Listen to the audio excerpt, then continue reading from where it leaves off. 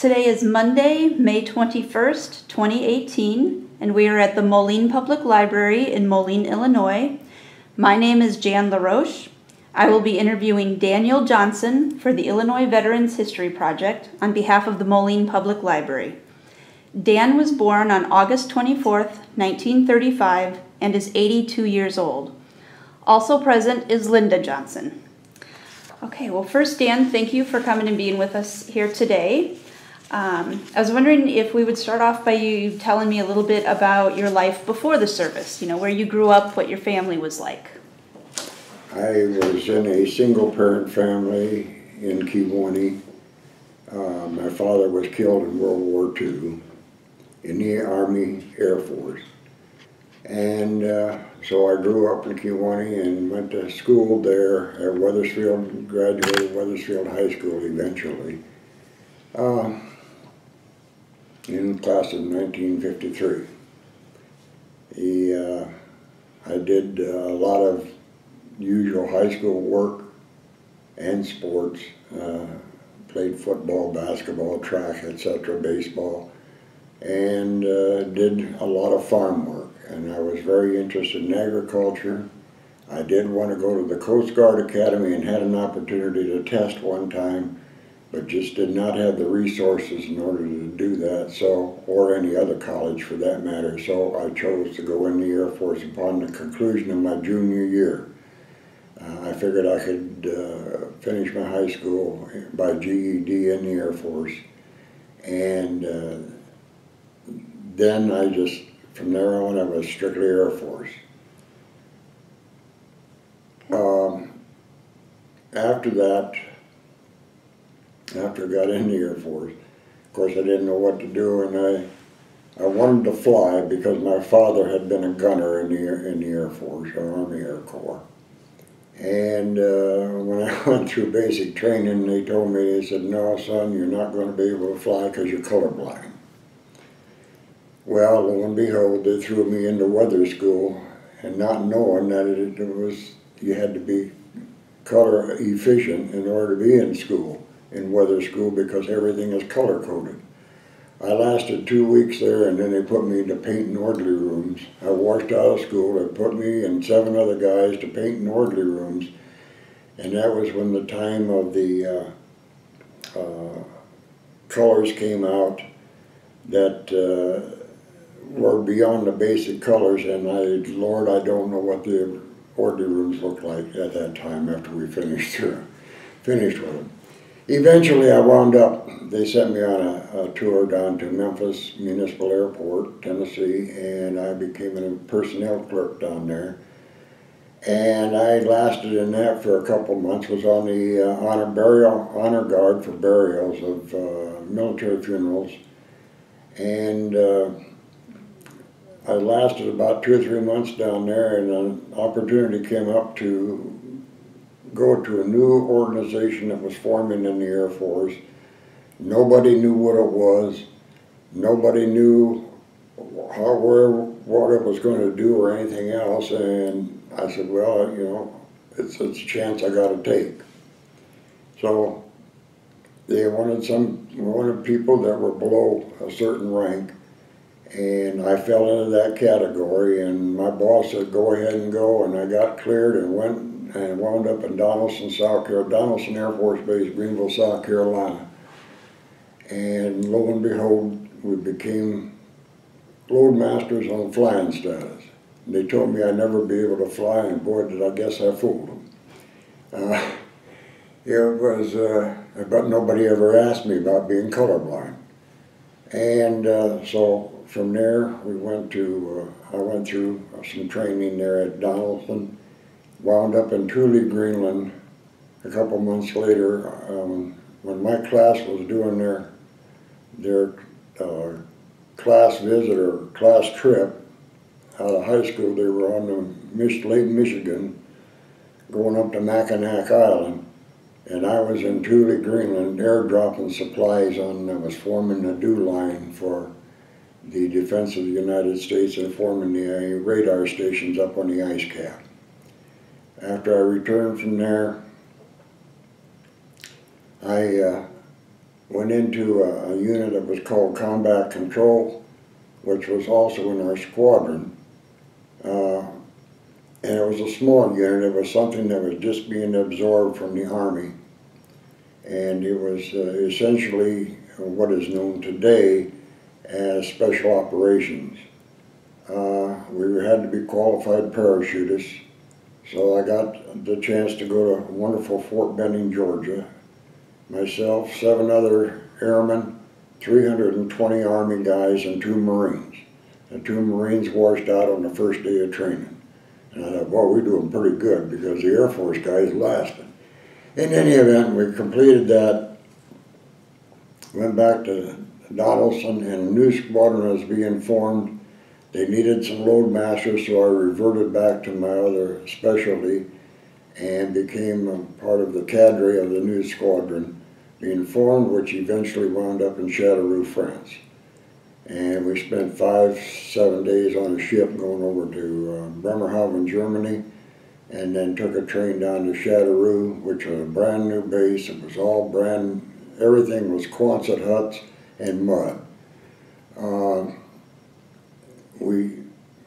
From there I lasted perhaps another 2 or 3 months, and we opened up a detachment down in Nouadhibou, French Morocco, down in Casablanca. And I went down there with 6 other guys, and we formed a detachment down there to do some freight work and airdrop work with the French. And we stayed there for about a year. They sent me back to Germany, and I went to, I don't remember the name of the base now, but anyway, we went to a small base in Germany. And we did some airdrop work up there, and just for the sake of clarification, airdrop means parachuting equipment and supplies and personnel by parachute out of an aircraft over a combat zone. We came out of Germany, went back to Châteauroux, and I eventually rotated back to the United States. I was malassigned to an air refueling organization at Lockbourne Air Force Base, Columbus, Ohio.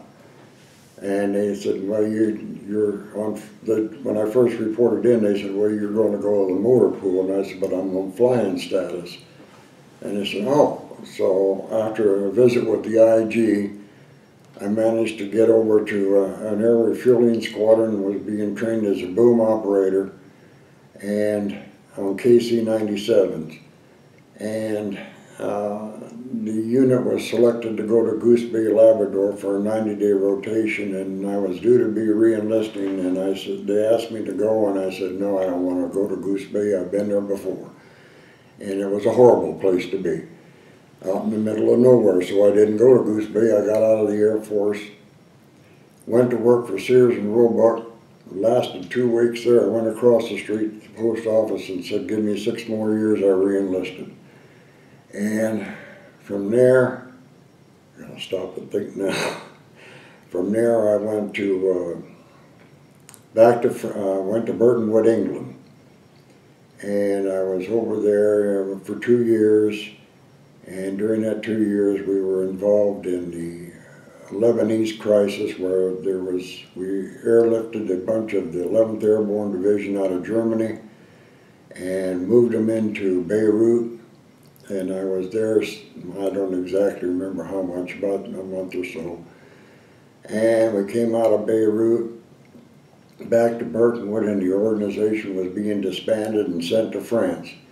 I wound up in Dreux Air Base, France, and still doing the same job, only now I became a platform instructor teaching other loadmasters the basic fundamentals of airdrop. After a couple of years, and there we eventually wound up down in the Belgian Congo for the Congolese crisis, and the Belgians were being run out. They had given the country back to the Congolese, and of course they rioted and it disrupted everything and were killing the Belgians, and we managed to get a bunch of the Belgians out of the Congo. And also during that period of time, I was sent over to Ethiopia, to Addis Ababa, to Haile Selassie's kingdom, to orient to some officers and some of their enlisted people on airdrop and load preparation for airdrop. Upon return back to Drew, I was rotated back to the States and wound up in Charleston, South Carolina. And I lasted there, was put on the 141 test program when the C-141 first came out of production, and was put on that test program, but Vietnam interrupted that, was sent to Vietnam, Tan Son Nhut Air Base, outside of Saigon, and flew the 123s and 130s in Vietnam, and eventually was sent back over to Clark Air Base, where I was sent back in to fly 130s back into Vietnam. And eventually I rotated back to the States, back to Charleston, was picked up as an advisor to the Air Force Reserves, to a unit was being formed at March Air Force Base, California. I went to March Air Force Base with myself and a full crew on C-124s. And we lasted there probably another year and a half or somewhere thereabout, and they wanted to send me to Vietnam again. I said, well, I don't think so, because there's a lot of people that my specialty had not been to Vietnam yet, and I had already been overseas a number of times, and these other folks hadn't. In any event, I took my discharge, came back to Illinois, wound up working for Air America over in Southeast Asia again as a contractor, and for several months, and then I came back to the States and was reintroduced into the Air Force back at Scott Air Force Base, and was flying as an instructor on C-124s down there, and the unit was disbanded about 2 years later. I was sent down to Charleston to go back on the C-141s as an instructor, and I lasted there for another 5-6 years, and eventually wound up down at Scott Air Force Base working in the Air Force Rescue Coordination Center, looking for downed aircraft within the continental United States. And that was an experience in itself. It was a non-flying job, but it was command and control. And I lasted there about 5-6 years, and eventually my retirement came up, and I took the retirement out, transferred from active duty retirement into the active reserves, and I stayed there for another 13 years, which gave me a culmination of 42 years, 8 months, and 5 days, but who's counting? Excellent. Do you have any special stories that you remember? Any particular friends? Anything that happened on or off? They were all friends. You never met a greater bunch of people. I get emotional about that, because a lot of them didn't make it. Yeah, I still have one good friend, lives out in Phoenix, Arizona, that we maintain continuity with, and he was one of my students on Charleston, and but he's a good buddy, and we were all stationed off and on together over a couple of years, several years, and that was about the extent of it. There were a number of others, but most of them are deceased now. What was your family life like during your time of service? Hectic. It was, you know, there wasn't much family life. I was gone quite a bit because of job demands, you know, but to me, it was better than without the college education, which eventually I got some through the Air Force, but without to come back to Illinois and work in a labor job such as a factory or what have you in production, it was just not my forte, and that's the reason I chose to stay in the Air Force. How do you think being in the service affected your outlook on life? Made me grow up. Made you grow up. It gave me a better vision. It taught me that if you think you got a bad day, look at the other guy. He may have a bad day or worse, and may have come from worse background than you did. So you can't sit around and feel sorry for yourself. A lot of these individuals that I served with came from very, very poor backgrounds. And I thought I was bad, but they were a lot worse than I was. And I had an appreciation then for what I grew up with, even though we were on the wrong side of the tracks and we were poor. Do you have any words for people today if they're serving or civilians? I wish the draft was back. Okay. Because I think both male and female deserve to grow up. Our culture has gone to hell in a handbasket. And I really feel that the military, even with the losses that we suffered in Vietnam and in Korea, those that served, even the draftees, they grew up and it became men and women and they were respected. We don't have that today. Is there anything else that you'd like to share? Not really. Okay. Well done, or Dan, sorry. Thank you very much for agreeing to do this interview, and thank you so much for your service to our country. Thank you very much.